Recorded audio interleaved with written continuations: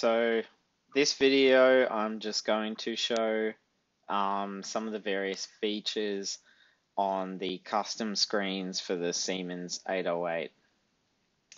The same programming language is used on Siemens 828 and 840, but there's some various differences and I haven't tested on any of those controls. So let's start with the warm-up. When you first install the screens, you're going to get this message telling you to create a settings file. So we'll just go and create that. I'm going to use Peter Betz's standard settings for this.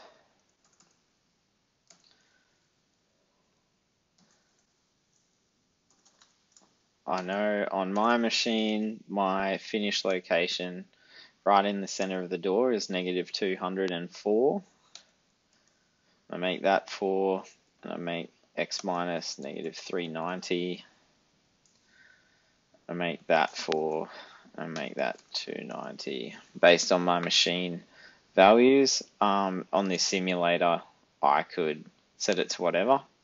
So this message will say it'll override existing warm-up settings. In this case, we didn't have a file, so it's overriding nothing, but in the future, if you update any of these values and click OK, it will override it. So I'm going to click OK, and it's saved my file. If I go back in here and I make some changes, but I actually don't want to save it, I can click cancel. It won't save anything. So let's just assume that I want to warm up all of my axis and the spindle, and the last time I used my machine was yesterday, and I want my Z move to be in the X minus Y minus location. So I click warm up, it tells me that I'm not in auto mode, so I change to auto mode, but I must press the warm up button again. It saves my last used settings, which is these ones here. And now I can press cycle start.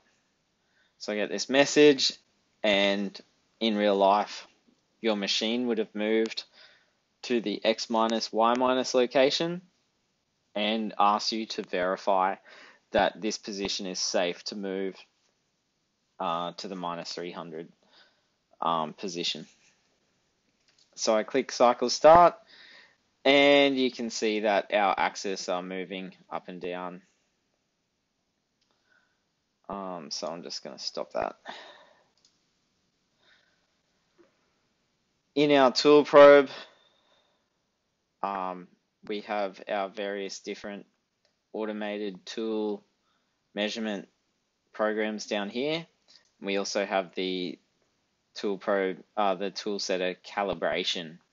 So you must have your master tool as the currently active tool, which you can see here. I've got T1, D1, a length of this, and a radius of 0. Obviously, if you're doing your radius, you must have the radius of the master tool programmed in. You move the master tool to about 10 mil above the stylus, and you put in a nominal stylus diameter. Once you've done all of the calibration programs, if you haven't done so previously, these values will show up here. You can edit some of these, but I'm not sure if you need to very often. From there, you can then run the measurements with your tools. If you try and measure a radius or a length and radius, and your radius isn't set, it won't let you through. But you can measure length with a radius of 0. In our work probe, which is included with the base plus probing package, we get this message saying that our probe type is not set. So the first time you come in here, you must save these settings here. So the probe type just lets the programs know whether you're using a Renishaw, Pioneer, optical or M code on type, or a manually activated probe such as the Dutronics, which requires you to effectively hit the probe itself. So none of the programs will hit the probe for you. You need to do that, but you won't get any errors when the programs try to turn on a probe that is not going to turn on through using M code. These are the default settings from Pioneer.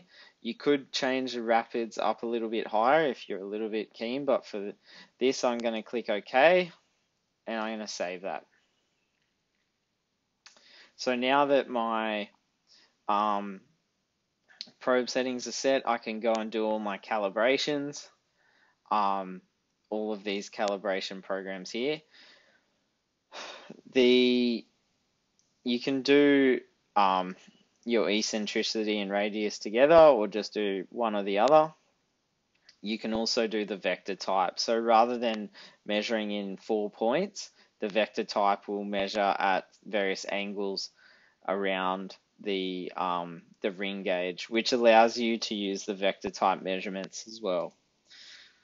So in our single point, we just have x minus y minus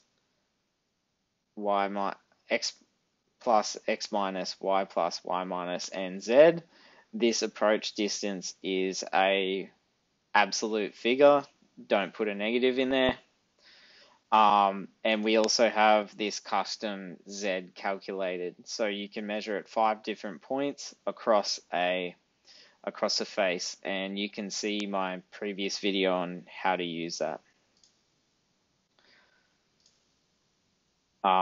These probe on and probe off here is if for some reason you want to turn the probe on or off outside of a program, but all these programs here will turn the probe off and turn the probe on for you as part of the programs. Here we have the boss and bore. So we have our probing of a boss, our probing of a bore, our boss and a Z value, our vector boss, our vector bore, and our vector boss with a Z value. So we put our nominal diameter here, our approach distance is here, and then our Z below the face. With our boss plus Z, we'll measure the Z first, and then this value here would be the dimension below that measured Z where we take the measurements. Our slot or boss is the same, but for square or rectangle type features. So you can see that we've got the slot in X, the slot in Y, the boss in X, boss in Y, square boss with a Z, and our square pocket. We also have corners, so we've got all corners inside and outside. When probing an outside corner, you want to put the probe stylus approximately somewhere up here, and then you'll set X, you'll set Y, you'll set A and B, and then the machine will automatically probe about that corner and set your work coordinate system as this point here. At the moment for our angle, it's just for information. It doesn't change anything, but you can tell your actual angle or your angular deviation. On our simulator and older machines, there's an issue with the font. With this larger font, it doesn't show everything. It doesn't show the entire word, but on the newer machines, I have a X720, so a 2020 X7, and it does show the entire word. So this would say input and output. And again, you can probe in the X plus or the X minus, Y minus, or Y plus. When installing your programs and your screens, you're going to get a folder to install in the NC area. So you would go to Program Manager, and from your USB or some other location, you'll get a folder with custom, and you copy custom into the NC area. This custom folder will include a whole heap of programs like this, and when you first run the settings, you'll get this additional config folder. You can see that I've now got these new files here from when I just created them. The files for the screens will require you to go through and set a password. So I've set my password. You then go into system data, you'll go into HMI data, and on your machine there'll be a folder here that says easy X language scripts, and you'll copy all of the files given to you for the screens into that folder, at which time pressing the custom button will work like this. You don't have to reset your machine to show the custom screens, you just have to paste all the files into that folder. And for the moment, that is all of the programs. If you're interested in these programs, you can head over to the website and have a look at them. In the future, we've got some removal of fourth axis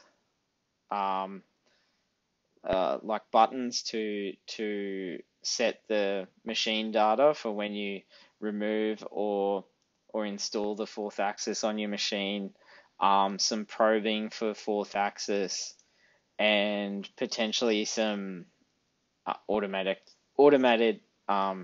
tool changer type functions, and perhaps a program to measure all of the tools in your carousel. Yeah, if you have any questions, leave it in the comments or send us a message on the website.